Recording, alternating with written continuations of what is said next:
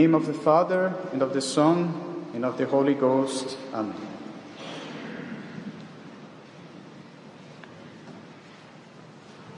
My brethren,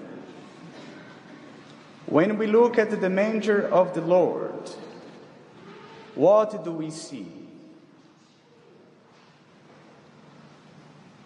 If we look at it with the eyes of the flesh, we may not notice anything extraordinary.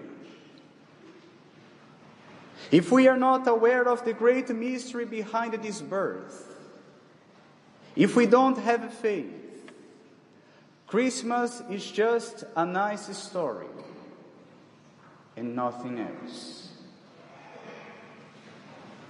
Just look at the world outside.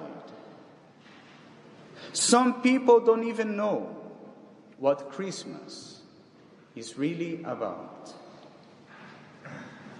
And that's why they have to create all these illusions, all these fantasies that we see here and there, because they lack the real meaning of Christmas.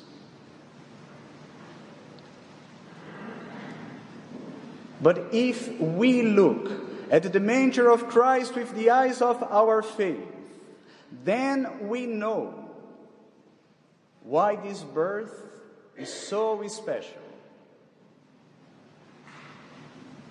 Because, my brethren, we know who He is and why He came.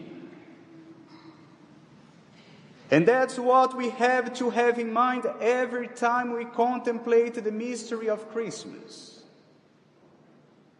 We need to remind ourselves who He is and the reason why He came to us. So who is that little child who was born of Mary? He is the only begotten Son of God,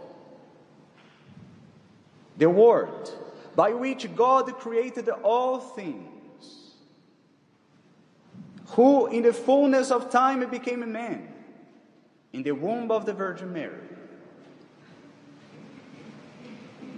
The Apostle St. John tells us, in the beginning was the Word, and the Word was with God, and the Word was God. This Word is Christ.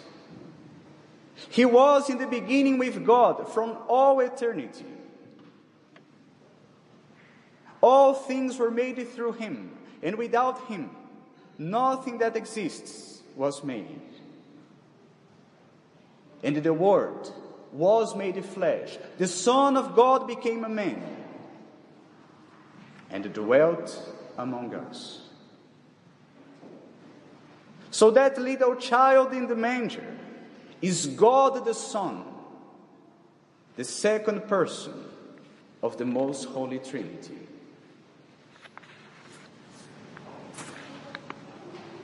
But why did He come?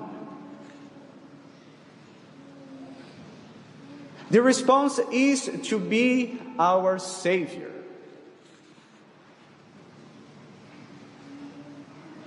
Our Lord came to save us. But save us from what?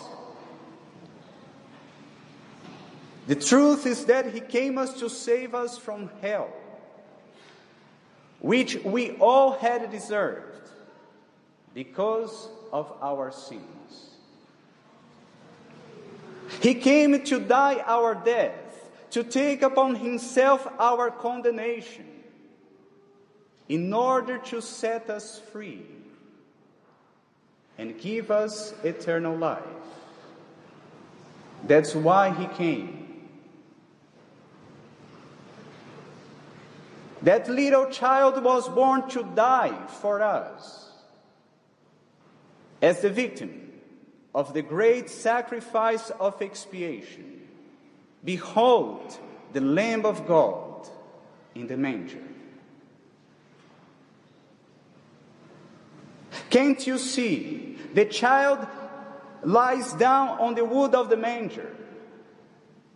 in anticipation of what was to happen 33 years later,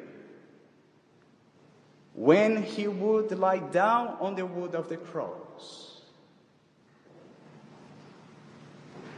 In the manger, the Lord was already working our salvation.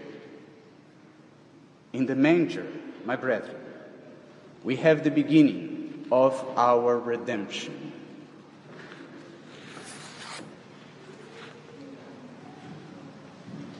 So on these days when we are called to contemplate in a very special way this beautiful mystery of the Nativity of our Lord, let us keep in mind these two things: who He is and the reason why He came.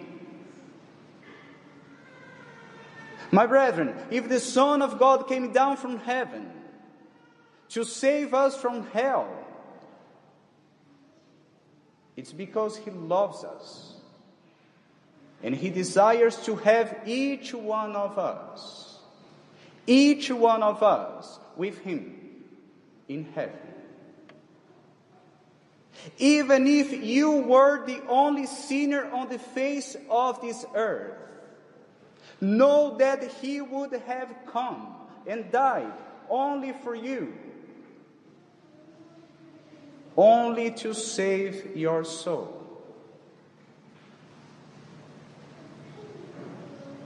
So let us adore the mystery of His redemptive incarnation, when the wood of the manger announces the mystery of the cross.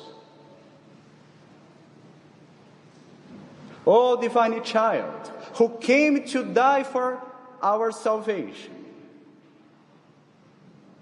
may I always be faithful to Thee, so that I may be with Thee one day in the glory of heaven.